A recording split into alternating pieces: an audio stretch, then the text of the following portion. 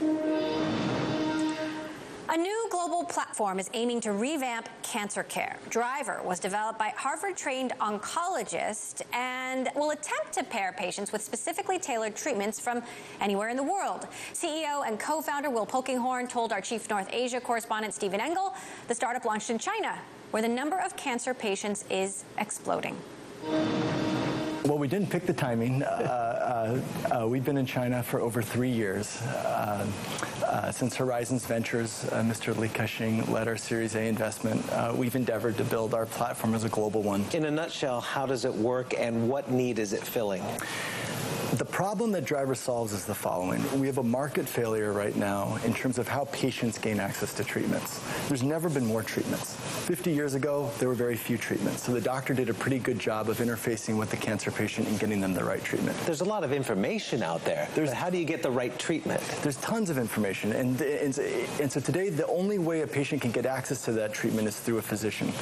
And the data is that physician is failing often to give the patient standard of care. So what that textbook answer is that a patient should get anywhere, and getting that patient access to the most advanced therapies in the form of clinical trials.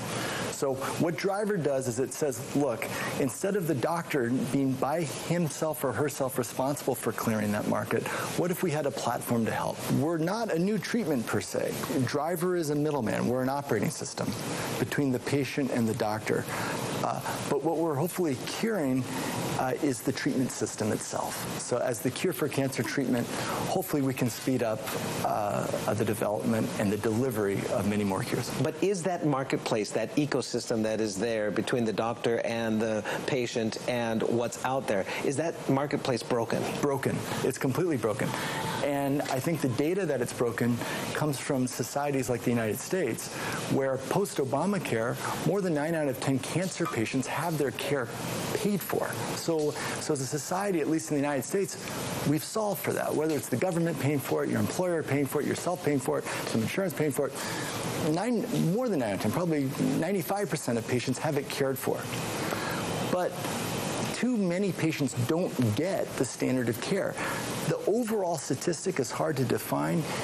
The numbers differ disease by disease, but there are some cancers where more than 60–70% of patients will not get guideline-based state-of-the-art standard of care. So I would say that's a market failure, meaning that the treatment exists, but the consumer's not getting it, and they have the ability to pay for it. Right.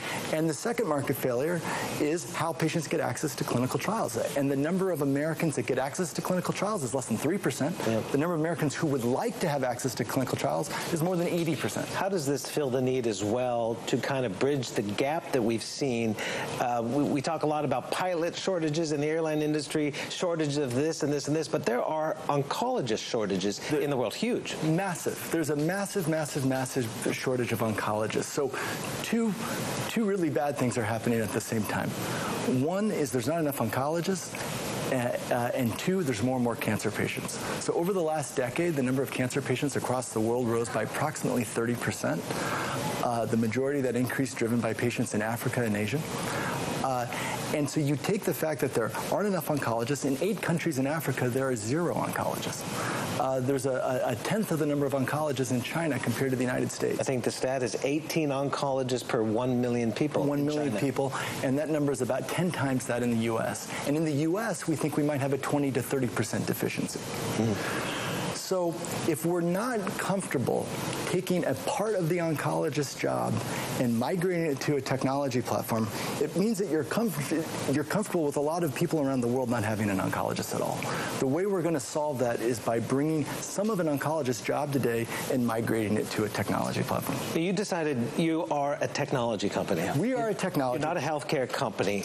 And we're not even a health tech company. And I'm not sure why in healthcare and medicine, if you're a tech company, you need a adjective in front of you. Health tech, digital health. I like to say that Driver's no more of a healthcare company than, say, Uber is a transportation company or Airbnb is a hospitality company. We're a tech company. But how much did this impact how you decided to seek funding?